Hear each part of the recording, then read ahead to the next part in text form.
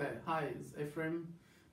Today I have an exercise about the bow. First, the spider. You walk with the bow stick, you keep it straight like a spider, like this. When you are at the tip, then you turn around the bow and you push the bow with your pinky. It's quite, a weight to push, but it's good exercise for your fingers. And then you walk back like a spider. It's quite demanding for your fingers, but it's a good exercise to learn to follow the bow. Okay. Then you have the bow like this.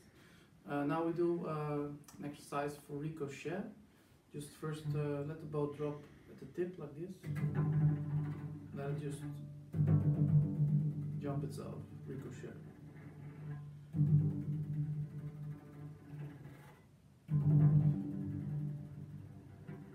And when it works, then you can do a snip of 5 notes ricochet. 1, 2, 5, 1, 2, 5. And up and down. 1, 2, 5, up. And you can also start the scale of G major 1, 2, 5.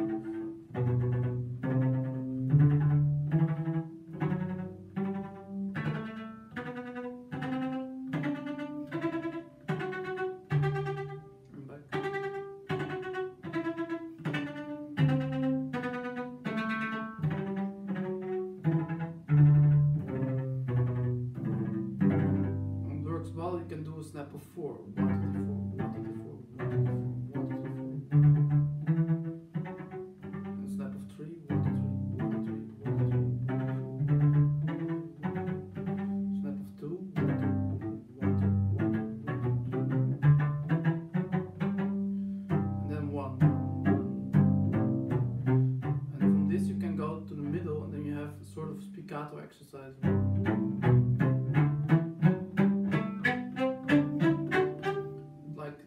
Scoops in the air like spiccato.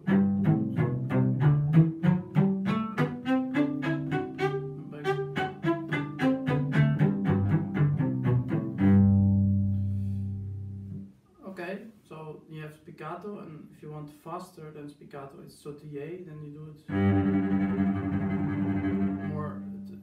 more at the end of the middle here.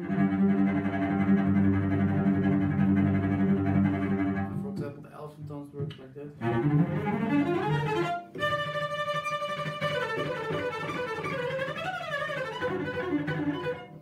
Then you have this sautiller, it's faster than spiccato, but spiccato can come from the ricochet like 1, 2, 5, 1, 2, 5, 1, 2, 3, 1, 2,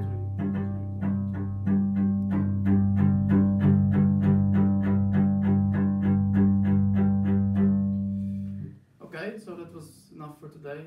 Thank you, and please subscribe.